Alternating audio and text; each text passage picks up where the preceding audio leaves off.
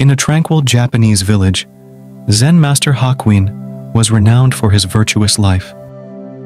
Nearby, a lovely Japanese girl, whose parents owned a local food store, resided. Unexpectedly, her parents discovered her pregnancy, which ignited their anger. Despite their persistent questioning, she remained silent about the identity of the father until she eventually revealed that it was Hakuin. Enraged, her parents confronted Hakuin. He calmly responded, "Is that so?" As time passed, the child was born and brought to Hakuin. Although his reputation suffered, he cared for the child lovingly. He sought help from his neighbors, procuring milk and everything necessary for the baby's well-being. A year later, burdened by guilt, the young mother confessed the truth to her parents. The real father was a young man working at the fish market.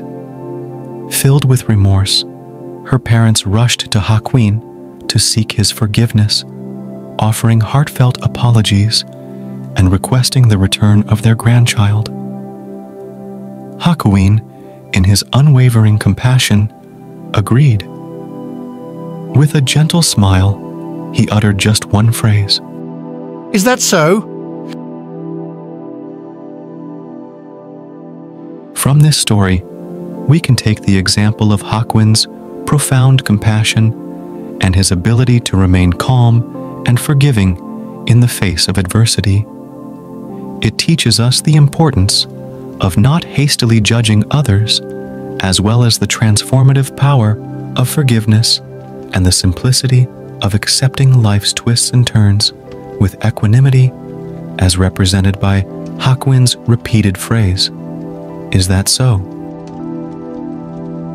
You don't have to prove to them that you are right. They will realize it themselves one day.